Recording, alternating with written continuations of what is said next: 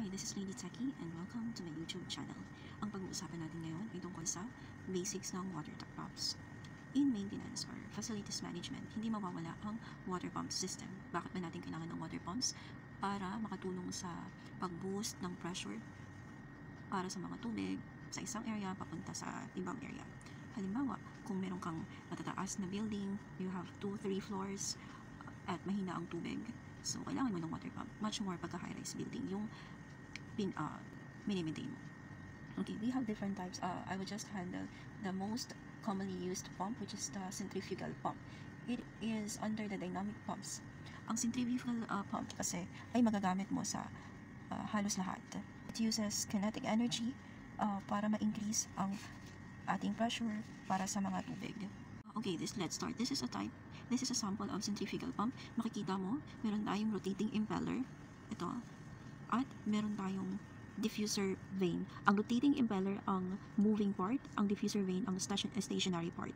Pag si tubig papasok dito sa suction valve, pupunta dito sa area na to, si impeller ay mag-rotate lang siya, while si diffuser vane ay mag-create siya ng space na directional para mas mapadali yung pag-move ng tubig at mag-increase ng pressure. So it basically reduces the velocity and increase the pressure in the pump system. We have nine parts of pumps. First is the body or casing, kung saan yung pump spare parts ay nakalagay. Okay. And then impeller. Impeller is one of the most important part of the pump. Ang O-ring, shaft, coupling, bearing and bearing house, sealing system, suction or discharge flanges, support frame. Okay, pasensya na po sa drawing ko, pero makikita mo dito, meron tayong suction and discharge flanges. Okay, ito yung usually nasa bottom part or dito sa end part ng ating pump. Tapos, nandito si impeller. This is just the single stage impeller.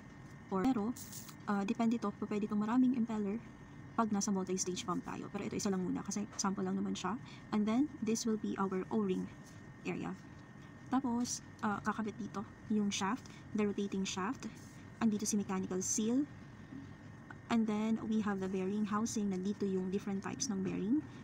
One pump may have 2 to 4 types of bearing. And then, we have the bearing cover and motor coupling. This is the part that is already going to the motor. Okay, so basically, yung O-ring, ang purpose na is to protect the impeller and body from the damage from high speed.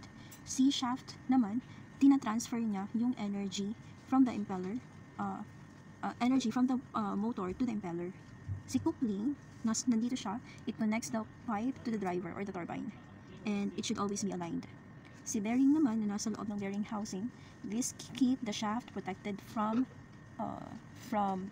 friction. So dahil si shaft parating umiikot, kailangan niya ng bearing para hindi ka agad masira. Si sealing system naman, usually nandito siya sa dito sa area na to. This prevents leaking, water leakages. And we also have this support frame, kung saan nakatayo yung pump system. Ito yung support bracket or support frame. We have 3 types of impeller. First is the closed type impeller. Ito yung mga ginagamit para sa thin types of liquid like pure water. Meron naman tayong semi-closed impeller, yung ginagamit para sa thin type of liquid pero pwedeng may konti like oil. And the third type is the open impeller, para na siyang boomerang. Ito yung ginagamit sa mga thick, may mga buo-buong area, buo-buong solid things in the liquid like for sewage treatment plants or kaya sa mga drainage systems, sa mga submersible submersible pumps, kaya kailangan siya ng open. Let me define the centrifugal pumps categories. Meron tayong single stage pumps at meron tayong multi-stage pumps. Ang single stage pump ay meron lang isang impeller dito. So, madali lang siya para sa mga basic pump system lang to. Yung multi-stage centrifugal pumps ay maraming impellers at saka mga vanes para sa mas malakas na capacity ng pump system. Imagine, papasok dito yung tubig. So, this will be the first impeller. Pag pumasok dito yung tubig, increase na yun niya dito. Pagdating pa dito sa pangalawa, mas mag-i-increase siya hanggang sa panglima. And this will be the discharge area para sa tubig. So, ang multi-stage centrifugal pumps ay ginagamit para sa mga matataas na building or facilities or para sa mga required yung higher capacity ng pressure. Yeah. But sound is normal.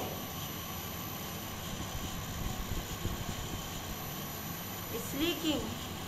Leaking.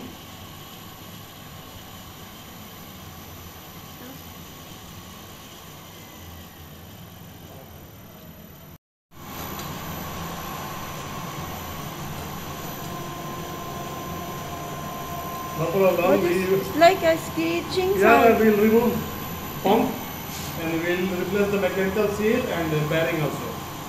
Bearing. Bearing, yes. So mechanical seal and bearing. Yes, yes.